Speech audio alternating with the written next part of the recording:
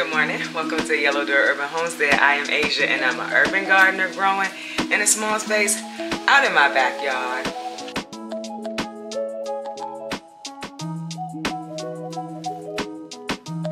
So someone said something to me the other day. They left a comment, which I did see, have not responded to because life has been busy. But someone left a comment because I said in my last video that I don't feel like I have any informational things to give right now. Not a lot, enough to be making 2 videos a week because, you know, it is the winter time, it is cold. And they said everything doesn't have to be informational. It can just be fun. Something they said to that effect. So I thank that person for the comment because what we're going to do today is I'm literally just going to show you everything that's going on around the homestead. I'm going to show you the hydroponics and give you an update on that. I'm going to show you the quail that's downstairs, give you an update on that. The seedlings that we've started, and we're even going to go outside because I saw something this morning and I was so surprised. I was like, oh my goodness, that worked out. So we're also going to go outside right now though. I'm going to have some breakfast real quick and then we'll get this video started. I know y'all sometimes probably wonder, I wonder if she uses that stuff after she shows it to us in the video. I absolutely do. So that is the Quail egg peeler that we got from Vevor a little while ago. And so I'm making quail eggs this morning. And I don't want to fight to take the peeling off. Like on a Monday or a Tuesday when I'm getting ready to work, probably not pulling this out. But on the weekends, I absolutely use it. Yes, it's only 5 eggs. And yes, I'm going to use it. It makes my life easier. While we wait for those quail eggs, and then I'm just going to have some yogurt. No meat. I have somewhere to go. So I just want to make sure that I have eaten some breakfast before I head there. But I want to show you the things and give you updates on the things that's going on in the kitchen because we all know I live in a small space and so I do a lot of things in my kitchen and in my laundry room that I'm not doing outside. But I'm going to show you guys. We are on day 4 of the quail eggs that are in the incubator. So tomorrow we are going to go in lockdown. Lockdown means I take out the turner. This little white thing, that's the turner. So it turns the eggs. This is where I put the water in so that I can get my humidity where it needs to be. It's glitching a little bit because of the camera. And that's the temperature, that's the humidity, which that humidity is a bit high, but I'm boiling eggs, which is making the temperature in the room go up. And so tomorrow I will take this out. I will fill it with water, fill this side with water, remove the egg turner, let them sit on the gray thing. And someone left me a message and said, and it may have been over on Instagram, that someone told them to put a tea towel down so that the quail's feet don't get stuck in the gray holes. So I'm gonna do that and see how that works. I've only had one hatching where there were what is it called? Spray leg. But apparently, if you take that out, put a tea towel down, it could help. So I'm gonna do that. But yeah, it's about time. And so we'll put it in lockdown. We'll raise the humidity tomorrow. And then we'll wait to see how many quail we get out of this hatching. The other thing that you just saw is we have quail eggs out the wazoo. At this point, there's quail eggs everywhere. There's 3 dozens of chicken eggs back here. And so I've started putting them into these containers. Well, cartons. I've started putting the eggs in the cartons for one because my mom will come and pick them up at any time, you know, and so they'll already be set up for her. But it also will allow me to keep the eggs down on the pointed end because I hear it helps with bacteria maybe transferring into the egg. That's what I read somewhere. So I put them pointy down. Same thing with the quail eggs. They are pointy down, but also now that these ones are getting closer to time to hatch, I'm going to start writing the dates on the next set again because I'm going to hatch again.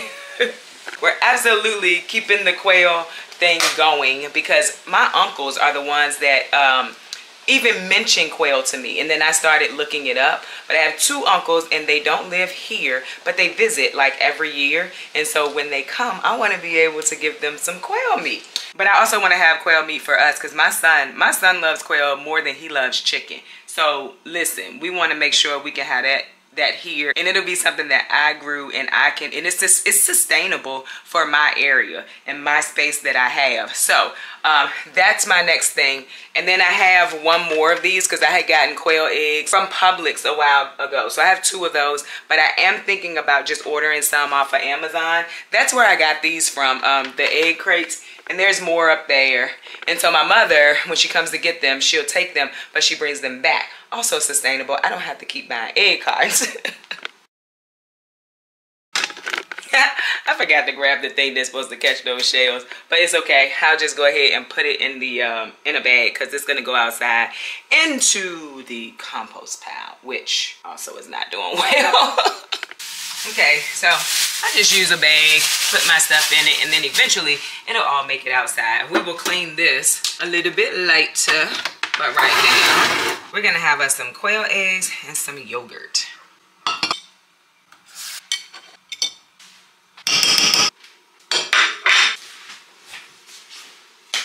I like to put a little bit of the popcorn seasoning on this. I know people have probably been watching me do that. I forgot my granola. And I'm like, what is she using? But yeah, I like to do that. So a couple of people have asked me, or a few people, more than a couple, why quail? Why quail? Well, for me, because I don't have space. I don't have a lot of space. I wanted a meat source on my homestead. I had looked into rabbits. However, I saw that rabbits scream when they're called. However, recently I've been watching videos, and if you do it right, they have one bad day. Over on Teal Homestead, she says it all the time. I think that's what it's called, Teal Homestead. She says they only have one bad day. And I watched her do a culling of rabbits, and it maybe is not what I think. However, it does look like you have to have a bit more space for rabbits than quail. So for me, why did I choose quail? I chose quail because in my locality, I can only have 6 chickens. I'm only supposed to have 6 chickens. I have 7. I'm 1 over. Because in case something happened to 1 chick, I wanted to make sure that I still had 6 chicks, and now I have 7. They are not a problem. So I cannot have meat birds because, you know, meat birds take some time to grow out, and I also want eggs. So I went with quail because it's a meat source. They are small. They do not take up a lot of area. They don't eat a lot. And it doesn't take a lot to take care of them. And so that's why I chose quail. I have quail in my laundry room, which I will show you before this video ends. I have quail outside in a small animal hutch, and they are fine. They don't need a lot of space. And then I've had people say, why do you like quail eggs more than you like chicken eggs? I'm not a lover of yolk.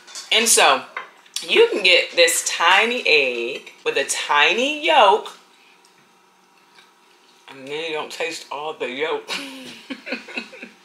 You do taste yolk, but it does not taste like overly yolky. I also think they have a milder taste. That's just my opinion. I rarely eat a chicken egg when I have quail eggs in production. Okay, done with breakfast. Update on the hydroponics growing systems. I love them. I'm not even gonna, I really love having them in the house during the winter months because it's allowing me to see growth during the winter without being outside in the cold. So if you see, we have our first slicer tomato growing in the larger Let Pot, the Let Pot Max. This is the one we got this year. We set up and decided to do 2 growing stations instead of using the 21. And I absolutely love it. Like, I'm trying to get it to turn on, that we have this going on here. The water is empty down there. I need to fill it up. And so, yeah, I'm loving that. And then have a nice flower coming right there. So that should be 1 more tomato. This one got started later because we had to replant, but it's getting up there too, and we should have more tomatoes growing. Now the smaller Let Pot that we have had for 2 years now does have tomatoes growing on it, but everything in here is stunted. And I'm gonna tell you why everything in here is stunted. I didn't have the fertilizer that they send with the actual hydroponics growing system, and so I tried something else. I tried this. A company gifted it to me a while ago. Hope y'all can see that. Probably not. But anyway, and I only have 2 hands. So it is Petra Tools all-in-one for organic production plant fuel. It's a 222. But for whatever reason, or my own mistake, I think it was too much fertilizer, and so the roots of those plants do not look good. I would show you, except again, I only have 2 hands. But the roots of the plants don't look amazing. They are stunted, still trying to produce. I've eaten the lettuce, it tastes delicious. The cilantro died. And actually the sunflower is looking really good in there. So that's the Let Pot Systems, and I'm excited. That is a baker's rack that, oh, yes, it's still beeping. And the beeping, when you have what you need, is not a bad thing, because it will tell that beeping is basically saying you need more water or you need more fertilizer. I'm just letting it do what it do right now. It's about to be time for spring and all of that coming up anyway. And so I'm just letting it do what it do. We'll have lettuce to eat. Those tomatoes are trying to give us some tomatoes. So I'm just going to let that hang out over there, because eventually I'm not going to be able to take care of them. Like, I'm not going to have enough time, because February is going to be my month to start starting things. Also, I need to get my ginger started, and I also need to get my sweet potatoes started. So we'll be doing that sometime this week or next week. All right, so now we're gonna go and see what's going on in the laundry room, which is absolutely a space. Oh, did y'all hear that? That's a male quail. People always ask me, how loud are quail? Are they like loud? Would it disturb my life? I don't know. It's your life. But that was the sound. Perfect timing, buddy. That is perfect timing. So that is that's the sound of a male quail. We have a door that shuts them off from the house, and so with that being said, we don't hear it a lot. It doesn't disturb us. So but perfect timing from that guy. We also have button quail in here. They're my daughters.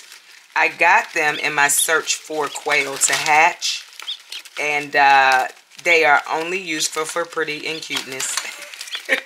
They're not going to be a sustainable source. So if you are looking into getting quail, do not get button quail. They are not going to be a meat source for you. Okay? So right here, they don't like fast movement and loud noises. I moved a little fast that time. This is where we're raising the quail. We cleaned this out yesterday. It does get smelly down here if I don't clean it and I don't add more bedding on it like I'm supposed to. But I normally do pretty well with that. And so there's 7 in here. There are 4 female and 3 males. And so originally, there he goes again.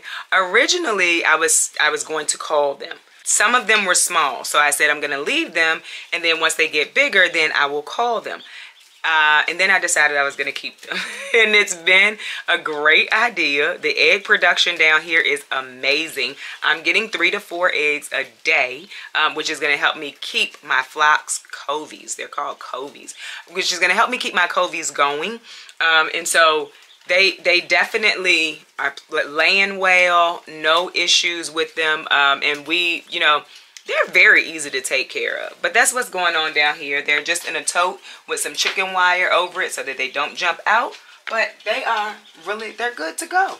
We love having them in here. I'll take one out so you can see it. And people say, you know, like, why are you doing quail? They're so small. They're good eating. They're good eating. And they're fun to raise. They don't take up a lot of space, like I said earlier. And so we enjoy them. I'll take one out for you to see it. Very feisty little things. But they don't just love being held and things like that. So we don't do this often. I just wanted to show you. And I think their feathers and stuff are so pretty. I think they're so pretty. My memory card filled up. I would turn these lights off over the plants, and then when I get ready to show you, I'll turn them back on. But anyway, very feisty, but very fun to have. And so that is the meat source that I chose so that I can have chicken eggs and also have a meat source. So yeah, they're just down here. It was very loud and they didn't like it. And I feed them every day. I come down here and I give them water every day. Much easier than the ones outside at this point because it's cold outside. but I go outside and take care of them too. The girl that I just picked up, she looks like she's this big. So like a coping mechanism or survival mechanism, I'm not really sure what you call it. You know, like a chameleon changes colors and things like that. They can blow up and look this large because they can make their feathers like poof out. She looks this big and she's definitely not that big. They're so cool, y'all. I think they're so cool. All right, let me show you the plants. I gotta plug them back in that we started together a few, probably last week before last, I don't know. Anyway, there they are. We have the leeks. These are the tree collards that we started together. This is cilantro and a kale. And this is all kale as well. Everything looks like it needs to be watered. These are shop lights that I got from Walmart. These are LED bulbs, 15 lumen LED bulbs. And that's how I grow all of my starts. And this is how I do it for summer as well. And then over here, whew, definitely need to be watered, are the onions. They're trying. They are drying, but the seeds might have been a little bit old. I know they were from last year, but it's all set up the same way. This is where I grow. I add more lights, and then these whole shells will be filled with trays. These loofah, like this one, needs to go in the compost pile because it is molding. And like I told you, that this one is still drying. It's still kind of mushy. You see that? And then this one is probably ready. You can hear the seeds. I keep my plastic that I use to start these because I'll just use it again. And then we have all these sweet potatoes because I keep forgetting that the sweet potatoes are down here. I use some for Thanksgiving, but we absolutely need to use those. So that's what's going on in the laundry room over here on Yellow Door Urban Homestead. We're gonna go outside. I have somewhere to go, but I wanted to get the inside stuff done, and then we're gonna go outside when I get back. So I'll see y'all in a little bit. So I am back, and not only is it dark outside, because what I did took a little longer than I expected, but I had fun. It's not only is it dark outside, but it started raining a long time ago, so we still weren't gonna make it outside.